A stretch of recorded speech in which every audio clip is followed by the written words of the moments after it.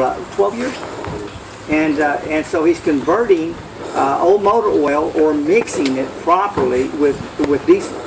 And it's been very successful for him. And he's got dealers out, even as far as Canada, that are doing the same thing.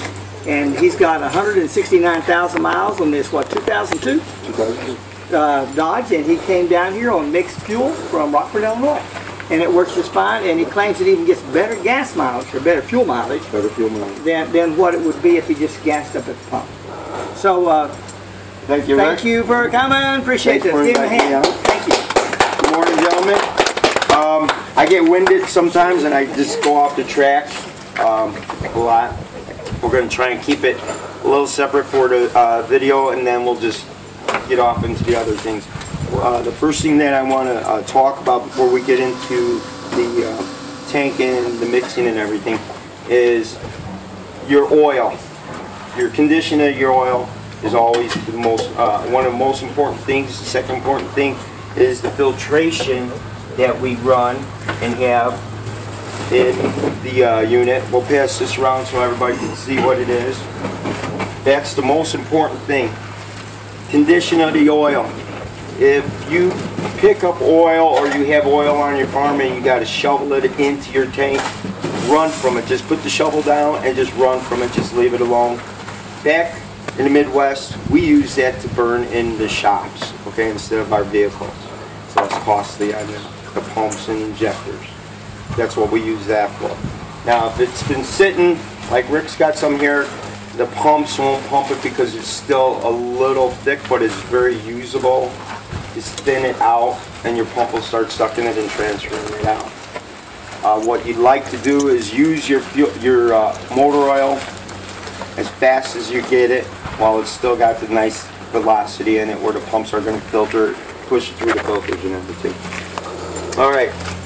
With that said, we're gonna get started real quick. I pre-filter all my oil, and you get in touch with Rick. We got handouts here.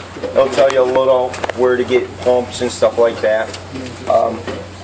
You're looking at this tank here, and out in the Midwest, when I show it to everybody, he says, "Hey, that's just a fertilizer sprayer, a weed sprayer." You're very correct.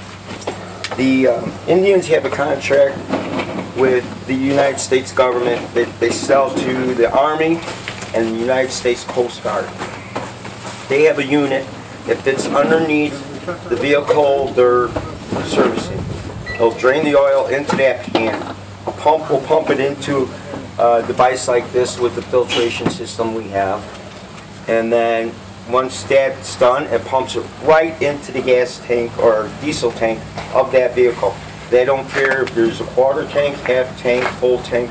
If it's going to take the oil, they put it right in there. They don't store any oil. Now the Indians are selling those from $5,000 to $80,000 a unit because they're fancy diamond plate. But once you open up that compartment, they have housing filters like I do. They have pumps like I do, and it's all enclosed in some fancy diamond plate. I could do that too. I'm keeping it, keep it simple, stupid. I learned that in AA years back when I was young. Keep it simple, stupid, and it works.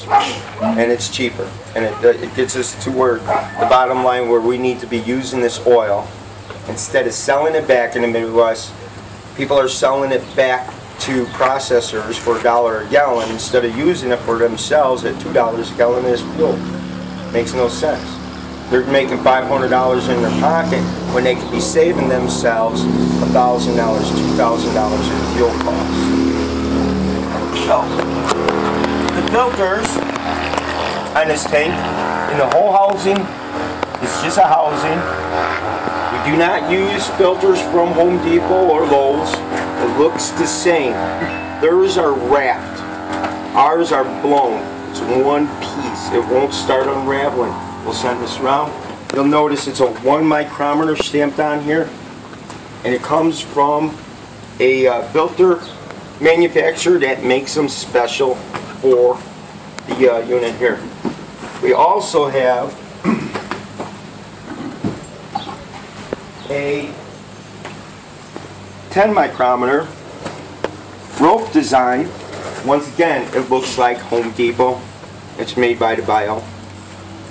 This catches the sand, and you'll be changing this out more frequently than that one there. We change these out anywhere depending on the oil you're using, how bad it is, how bad you got to filter it. 300 to 500 gallons, you'll change it out. Okay. You call us up, we ship them out to you.